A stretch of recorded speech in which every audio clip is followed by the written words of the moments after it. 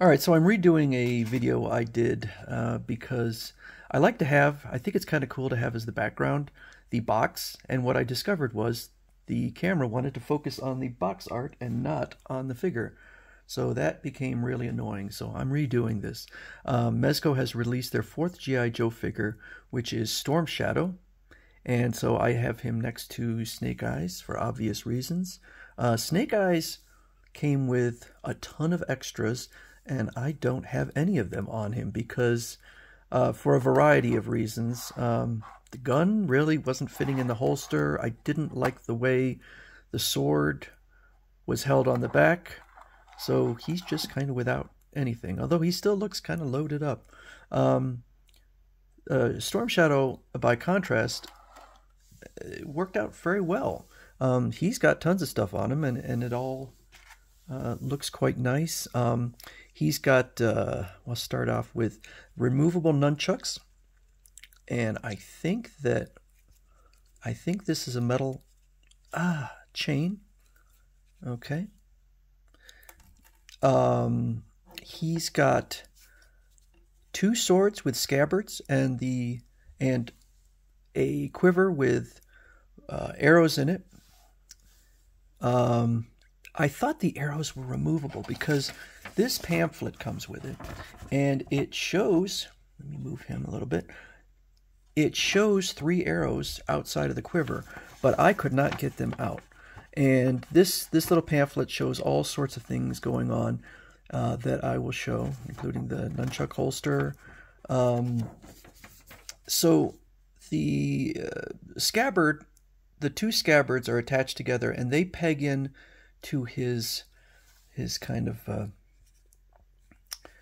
what is it, this thing that slings across his shoulder, and it does quite easily. And then the quiver will then peg into the scabbards, and it works really nice. And so the swords are removable. Everything is plastic, of course, except possibly this chain. And then he's got some throwing stars here that I attached, and some throwing knives. So I slid those in and stuck those on there. So this one worked out, I think, better than Snake Eyes.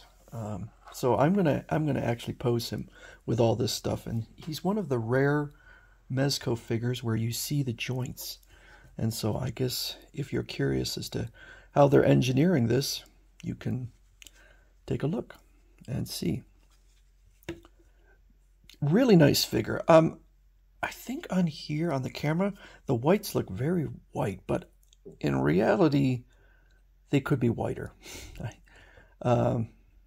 It's almost a little bit of gray in there, and I don't love it, but I think the overall look is, see, this can go up. I think it's really spectacular.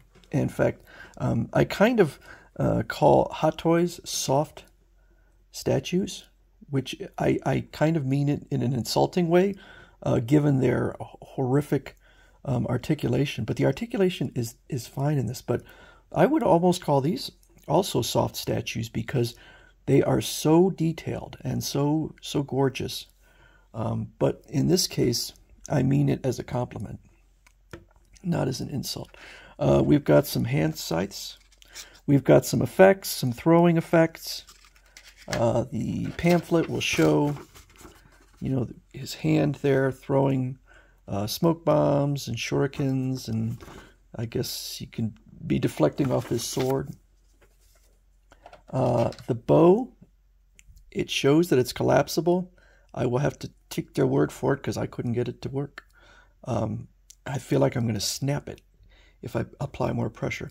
The bow it is springy, but I think that one's going to get packed away. We've got all sorts of throwing stars, throwing knives, some more shurikens. So lots of stuff. And then we have the effects, so you could use this with one of the hands with the throwing stars going out, if that's what you want to do. And of course we have all sorts of hands throwing stuff, and I guess chopping hands, and all sorts of different things.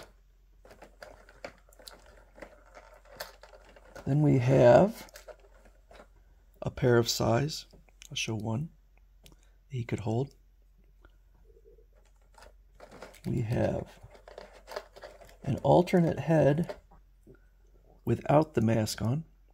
He does kind of look like the movie character in the live action movies. Looks like the actor. And then we have, I didn't open this, but we have, I think, a meaner looking face. So these will all get boxed away. And then the box here, box art, very, let's see here, very evocative of the 1980s artwork.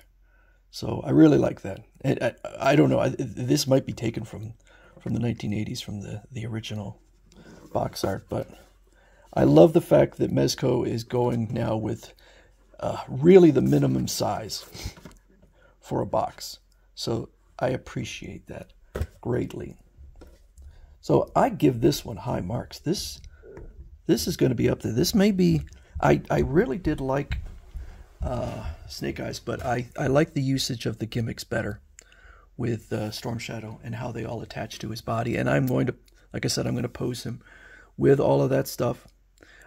So the one thing I'm a little bit concerned about was that Mezco announced over the course of a few years 6 different figures.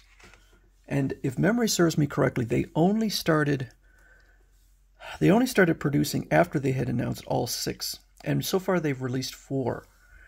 But as of yet, they have not announced any more. So I'm hoping they are not done with this line, because there's still a lot of different characters that they could be, and particularly Cobra Commander, but also characters like Zartan.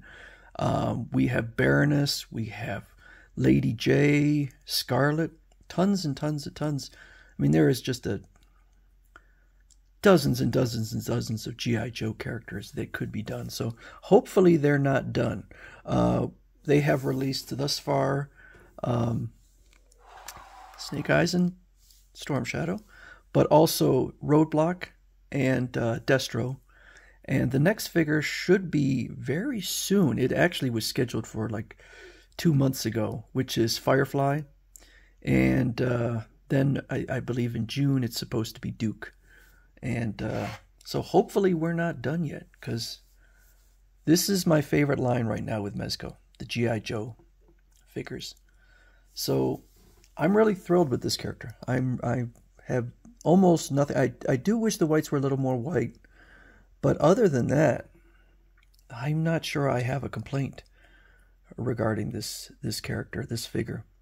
Really, really lovely, and I highly recommend it. So that's Storm Shadow from Mezco and G.I. Joe.